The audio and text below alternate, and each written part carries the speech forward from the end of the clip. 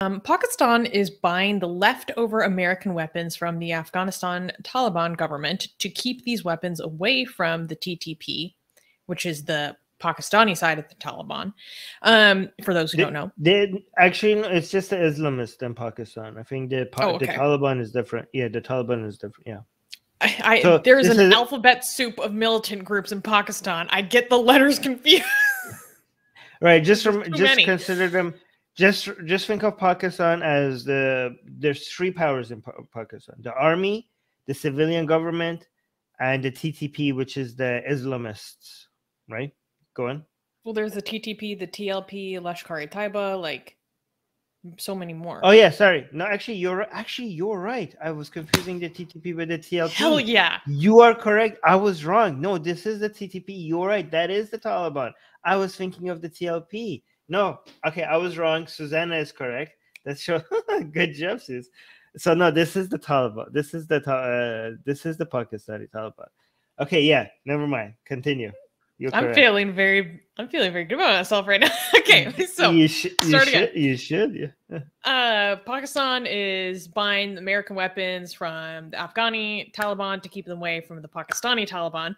Are they really afraid of what the TTP and that big of a threat to Pakistan? So basically, you're asking, are they afraid of the Pakistani Taliban?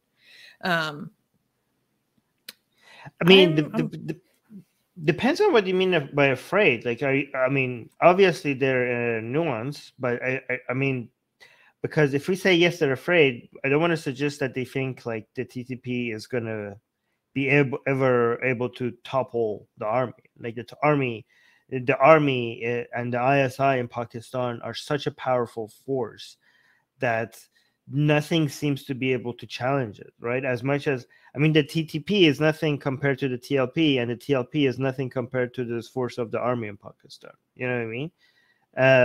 I think that's a fair ranking. Would you say that's a fair ranking? Like, TLP is a lot more powerful than the TTP, but the army can, if the army wants to crush any of these Islamic groups in Pakistan, I mean, right now it doesn't. Right now it uses them as its proxies in Afghanistan and in Pakistan against the civilian government, and also in India, right? We know the ISI using these groups as terrorist groups in India, right? So in the most devious ways. In the most devious ways, yes. But if any of these groups turns on the army itself, they will be able to crush it. I don't know how things are going to be like in 10 years or 20 years. Right now, though, they're not a match for the army.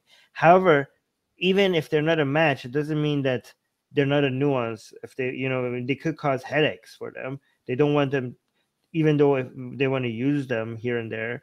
I mean, they don't use the Taliban in Pakistan. They use the Taliban in Afghanistan, but still, right?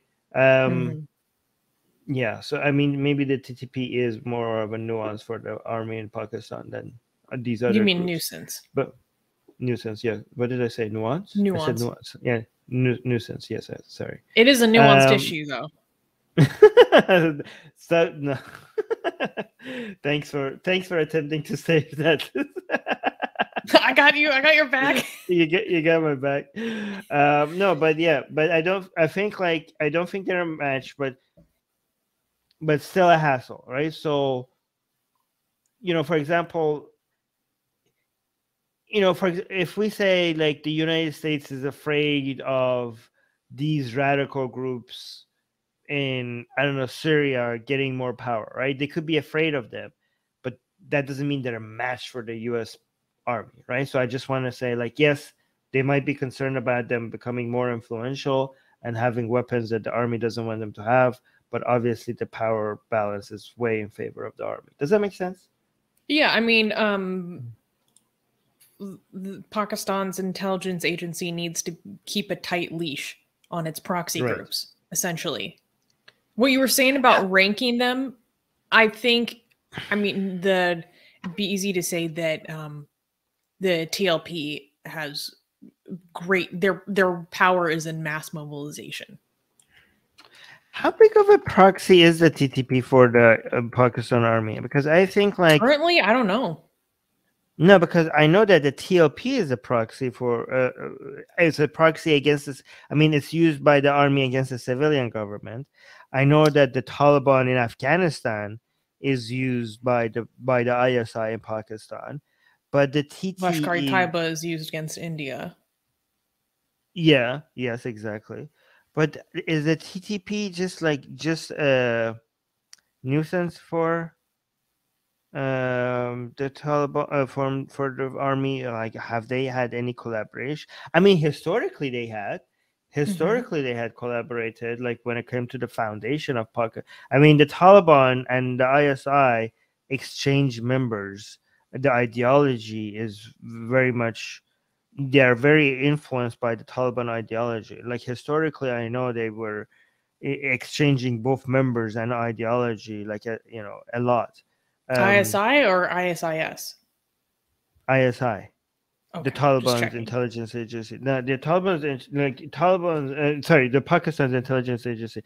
Pakistan's intelligence agency has been influenced, especially the lower ranking members of the Pakistan's army has been influenced a lot by Taliban ideology. They are very much sympathetic to them, and that makes it very difficult for the Pakistan's army to, even if they want to be anti-Taliban, they might have a huge difficulty with their own members, right? Their own lower ranked members might turn on the higher ranking Pakistan's army members if they go too hard on the Taliban because they sympathize with them. So that's a danger that they also have to deal with. Yeah, it's a huge problem that they'll use the skill and network that they learned and were brought into in their intelligence work to then go rogue and use all that information and networking to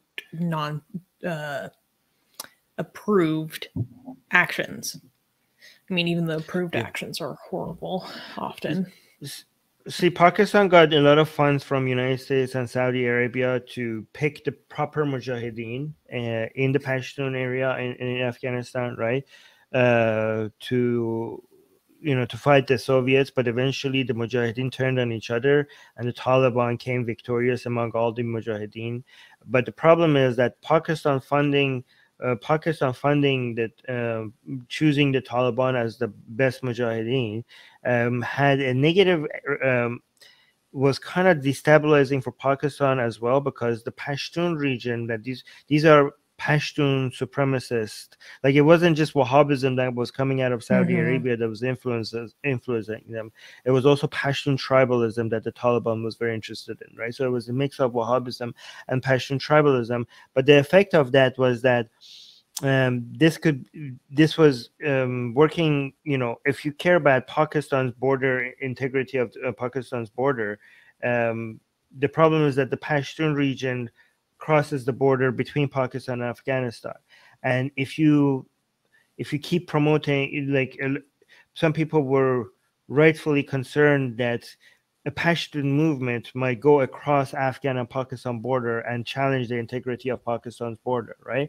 But so some people within Pakistan, some people within Pakistan were concerned about this, but again, the problem is that within the Pakistan's army, it seems to be some people were more loyal to the Taliban and what they stand for more than saving Pakistan itself, like more than fighting for Pakistan itself. Like, it became such a powerful force that you couldn't challenge it anymore. Like, you don't know if you're in ISI, you don't really know, like, are you loyal to Pakistan or are you loyal to this ideology, like Islamic? And there's a lot of competing Islamic ideologies, right?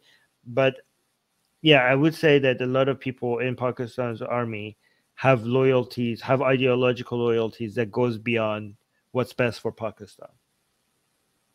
Does that make sense? That's an easy assertion. Yeah. Atheist Republic needs your help. We've been the target of many legal attacks by Hindu nationalists ever since our founder, Armin Navabi, blasphemed against Hindu deities. We have retained legal counsel to help us defend our access to our community in India. We have started a fundraiser that will help us afford to tackle many legal issues, including judicial harassment and censorship.